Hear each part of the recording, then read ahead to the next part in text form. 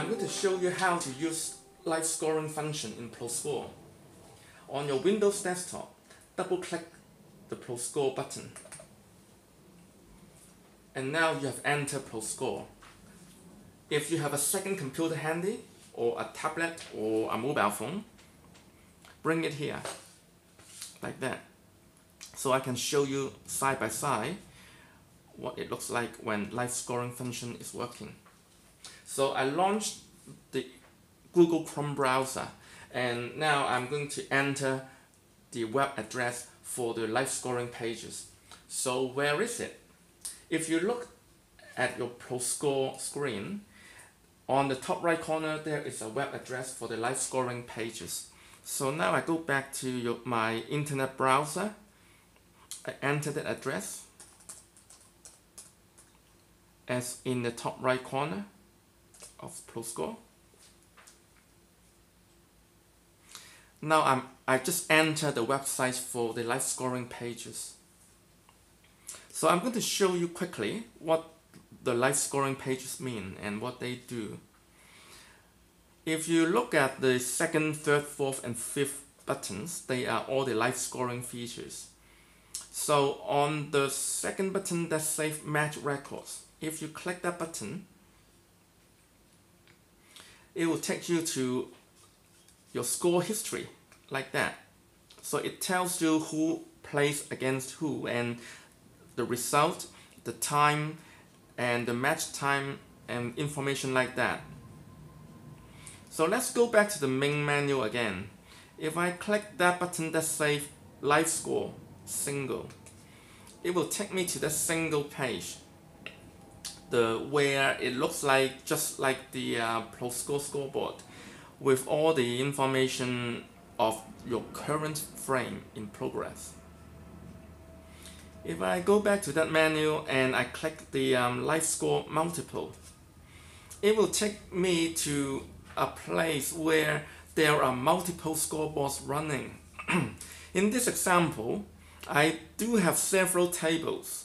So there's 1, 2, 3, 4, 4 tables here on the first page, and I have more tables on the second page, like that, another 3 tables. So I have 3 tables running, and the pages will keep scrolling. Depends on how many concurrent tables you have running. So this is like a multiple view of multiple tables if you have more than one. So let's go back to the menu, and on the button that says Scoreboard View, that is more like a mirror of your ProScore scoreboard. So in this page, you are watching something that looks just like your ProScore scoreboard. So we'll go into this in details in a moment. So just let's stick to the single view for the moment. So we'll see how it works together with your ProScore computer. Now go back to your ProScore and click the snooker scoreboard.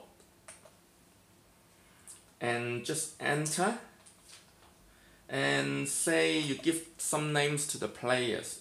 So let's say it's James,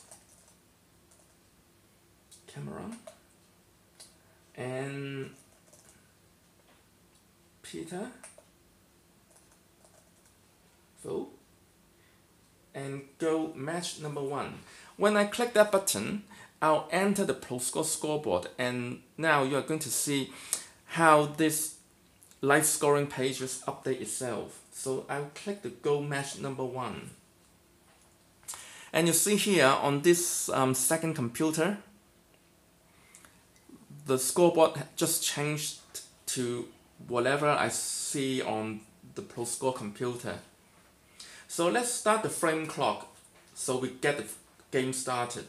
So press the C button on the ProScore computer and the clock runs.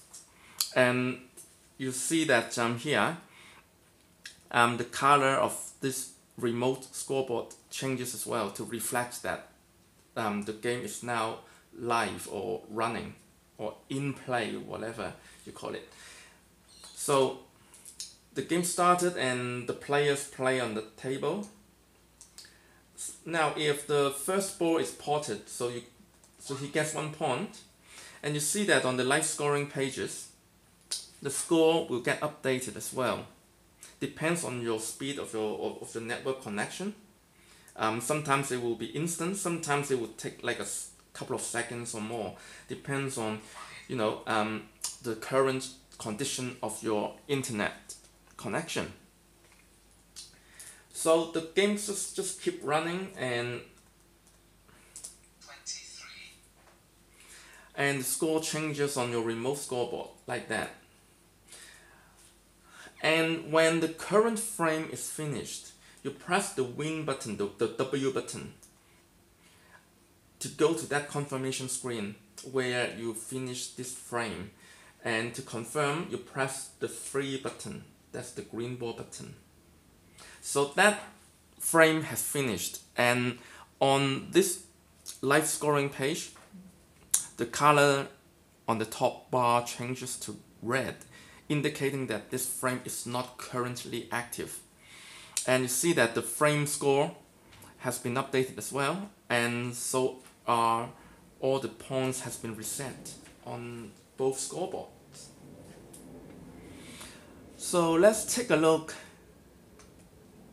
at the multiple view.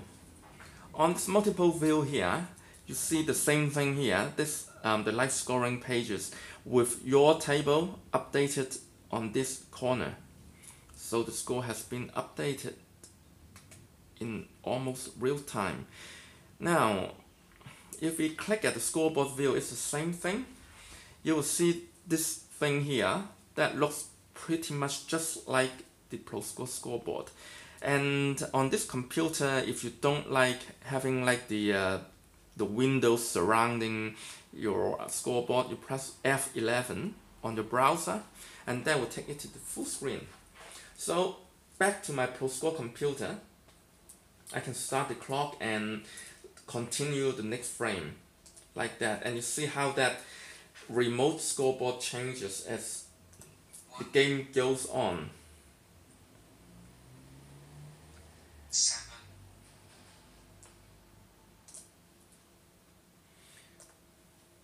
So if you don't know how to operate ProScore like what I did here, go back to my other videos which give you detailed explanation on how this operations is all about.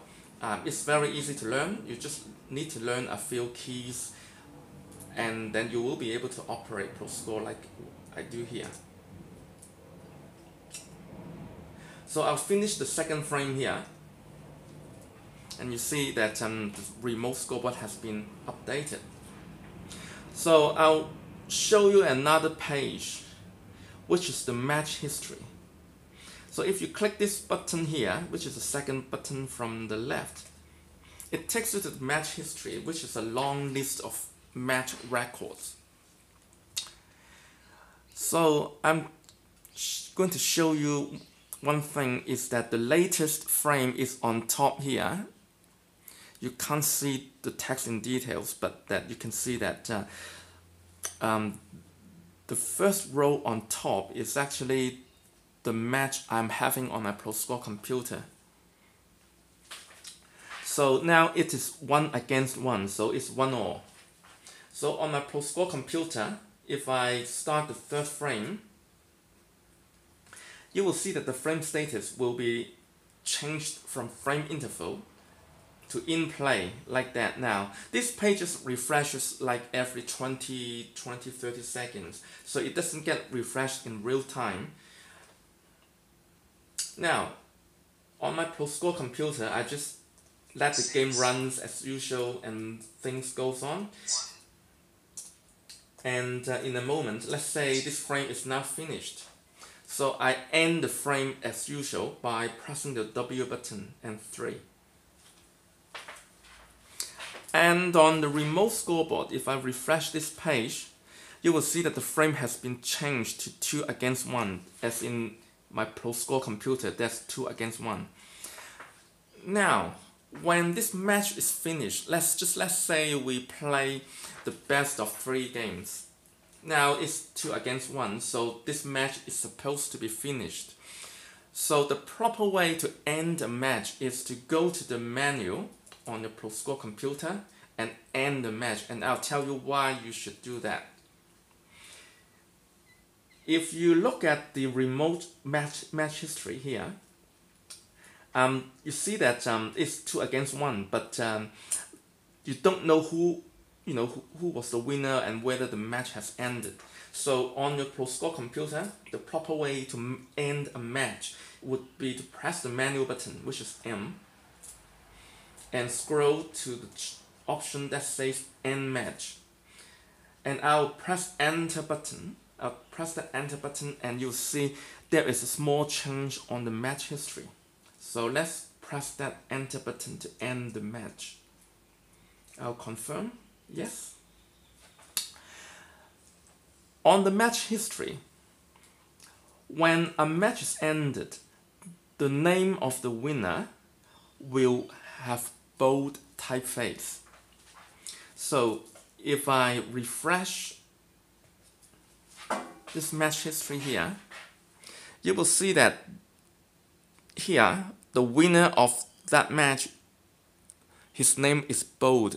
You might not be able to see it clearly from this camera, but I can see that the name of the winner has his name bolded, like here. So it's important that you keep the best practice by ending a match properly, so you have the correct bold typeface on the winner. And if you don't do that, it's not a big deal. If it's not like a tournament or competition, it's no big deal. But it's just the best practice that I want to show you. So when your match is done, and you can just quit ProScore on your computer by pressing Escape.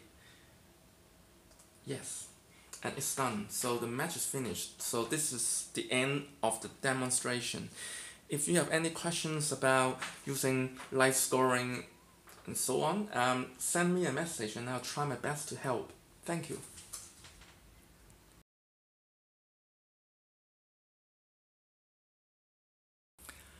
If you don't have a second computer to watch the live scoring pages, you can actually use your mobile phone. If you have a smartphone which have an internet browser inside, you can actually use it to watch the live scoring pages. So here I enter the live scoring website and say I want to watch the scoreboard mirror. So I just enter that page, press the button, and then I'll get the scoreboard mirror on my mobile phone. So if I start the clock on my ProScore computer, you can see that how this remote live scoring pages change as the game goes on. 1, 6.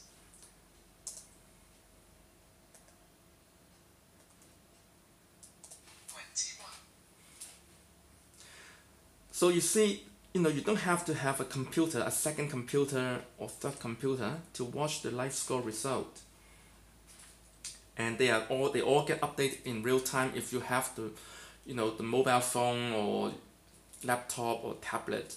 And it would be a good idea if you display those live scoring pages on a public TV or a public kiosk, so people around your table or outside your snooker room can actually see how the games goes on and the current frame results. So this is pretty handy feature that comes with ProScore package.